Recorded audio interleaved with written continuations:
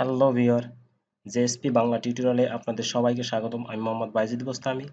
আমি আজকে দেখাবো যে জেএসপিতে কিভাবে প্রথম একটি অ্যাপ্লিকেশন রান করতে হয় উইথ নেটবিনসে। আমরা নেটবিনস ইউজ করব জেএসপি অ্যাপ্লিকেশন ডেভেলপ করার জন্য। তো আমি গত পর্বের টিউটোরিয়ালে দেখিয়েছি যে অ্যাপাচি টমক্যাট সার্ভার ইনস্টলেশন কিভাবে ইনস্টল করতে হয় বা কিভাবে ডাউনলোড করতে হয়। আপনারা আশা করি সেটা ডাউনলোড এবং ইনস্টলেশন দুটোই আপনারা করে নিয়েছেন।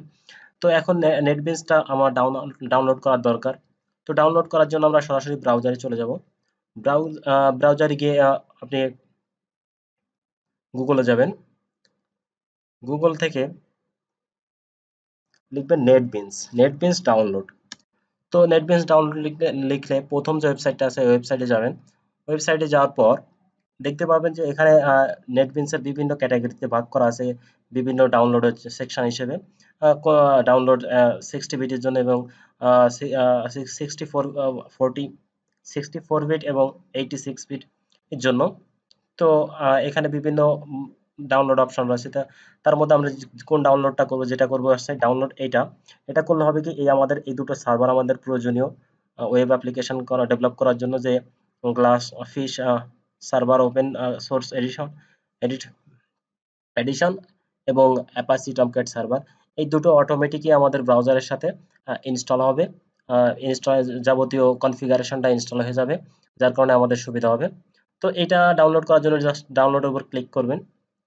ডাউনলোডের উপর ক্লিক করলে অলরেডি এটা ডাউনলোডের একটা পেজ আপনার কাছে ওপেন হবে। এটা ডাউনলোড করে নেবেন। আমি ডাউনলোড করতেছি না, আমার অলরেডি ডাউনলোড করা আছে, সেজন্য ডাউনলোড করছি না। আপনারা ডাউনলোডটা করে নেবেন। ডাউনলোড করার সময় ইনস্টলেশনের ক্ষেত্রে যে দুটো আহ, যে দুটো সার্ভার আছে এখানে দুটো সার্ভারে আপনাদের চেক বক্স করে দিবেন, জাস্ট চেক করে দিবেন। তো যদিও একটা অ্যাপাচি সার্ভার দিলে হবে, আপনি দুটোই দিয়ে দিন। আমিও অলরেডি দুটো দিয়ে দিছি, আপনারা দুটো দিয়ে দেবেন, যখন যেটা লাগে তখন সেটা আমরা ইউজ করব। তো যখন আমরা এখন আমরা নেটবিনস ইনস্টলেশনের সময় এই কাজটাগুলো করব এবং ইনস্টলেশনের পর নেটবিনস যখন আমরা ওপেন করব তখন আমাদের এরকম একটা পেজ ওপেন হবে। আমার অলরেডি আগে কিছু প্রজেক্ট করা ছিল, সেজন্য এই সাইডে কিছু শো করতেছে। আপনাদের জন্য না থাকে তাহলে কিছু শো করবে না। তো আমরা যেহেতু ওয়েব অ্যাপ্লিকেশন ডেভেলপ করব এই জন্য এই বাটনটাতে ক্লিক করব, অথবা ফাইল থেকে নিউ প্রজেক্ট আসলে এরকম একটা ডায়ালগ আপনাদের সামনে ওপেন হবে। তো এখানে জাভা অ্যাপ্লিকেশনের জন্য আমরা যেহেতু জাভা ওয়েব অ্যাপ্লিকেশন ডেভেলপ করব এই জন্য জাভা ওয়েব সিলেক্ট করব। এই যে জাভা ওয়েব অ্যাপ্লিকেশন নেক্সট করব। নেক্সট করে আমাদের এখানে অ্যাপ্লিকেশনের নাম দিতে হবে।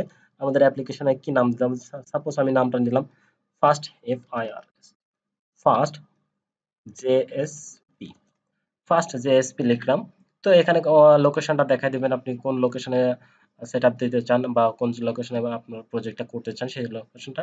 তারপর নেক্সটে ক্লিক করবেন। নেক্সটে ক্লিক করে এখানে সার্ভার বাই ডিফল্ট এটা সিলেক্ট করা থাকতে পারে। তো আমরা এটা ইউজ করব অ্যাপাচি, এইটা ইউজ করব, আপনারাও করে নেবেন। তো নেক্সটে ক্লিক করবেন।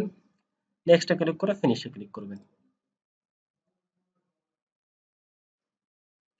তো ফিনিশে ক্লিক করার পর এরকম একটা পেজ আপনার সামনে ওপেন হবে। তো আমরা যেহেতু জেএসপি পেজগুলো ইনস্টল মানে রান করব, আমরা ডট এইচটিএমএল না, দেখতে পাচ্ছেন আমাদের এই সাইটে দেখতে পাচ্ছেন আমাদের যে ফার্স্ট জেএসপি প্রজেক্টটা করলাম সেটা। তো এর আন্ডারে গিয়ে দেখবেন ওয়েব পেজ, এখানে রয়েছে এই ইন্ডেক্স ডট এইচটিএমএল। তো আমরা ইন্ডেক্স ডট এইচটিএমএল কে ডিলিট করে দেবো, যেহেতু আমাদের এটা লাগবে না। তো এটা আমরা ডিলিট করে দিচ্ছি। ডিলিট করার পর আমরা আরেকটা পেজ আমরা জেএসপি পেজ করে নেব। জাস্ট ওয়েবের রাইট ক্লিক করে নিউ জেএসপি তে ক্লিক করবেন।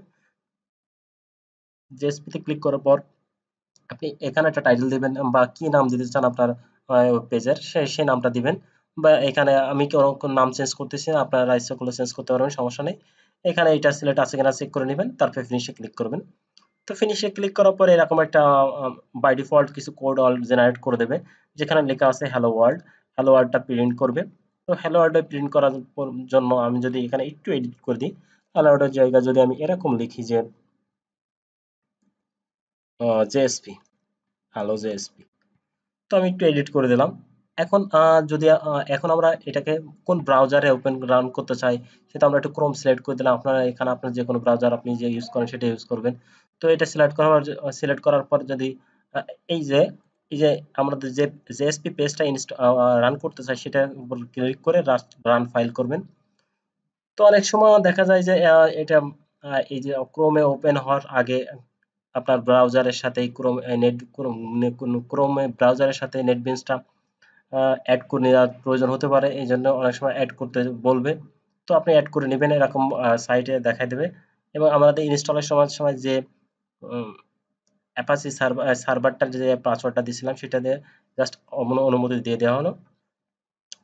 তারপর আমরা ব্রাউজারে দিয়ে দেখতে পাচ্ছেন এখানে যে হ্যালো জেএসপি শো করতেছে। তো আশা করি ব্যাপারটা বুঝতে পারছেন। এখানে যে নেটবিনসের যে অ্যাড-অনসটা আছে সেটাও অ্যাড হয়ে গেছে। তো আপনি অ্যাড করে নেবেন, অ্যাড করতে বললে করবেন, না হলে করার দরকার নেই, সমস্যা নেই। তো আশা করি ব্যাপারটা বুঝতে পারছেন কিভাবে এই প্রথম একটি অ্যাপ্লিকেশন জেএসপিতে নেটবিনস এর মাধ্যমে করা হয়। সো ধন্যবাদ, দেখা হবে পরবর্তী টিউটোরিয়ালে। এবং এই বাকি যে ফোল্ডার গুলো রয়েছে এবং বিস্তারিত পরবর্তী কোনো এক টিউটোরিয়ালে দেখাবো। সো ধন্যবাদ। ভিডিওটি ভালো লাগলে অবশ্যই লাইক করবেন এবং সাবস্ক্রাইব করতে ভুলবেন না। ধন্যবাদ।